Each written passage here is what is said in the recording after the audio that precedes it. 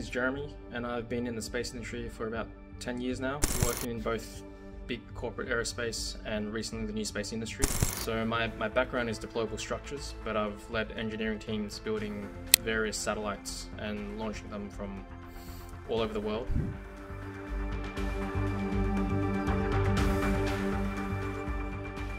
Currently I'm combining that with building up a company that also builds satellites for customers and for various applications such as Earth observation, seeing how the environment changes around us.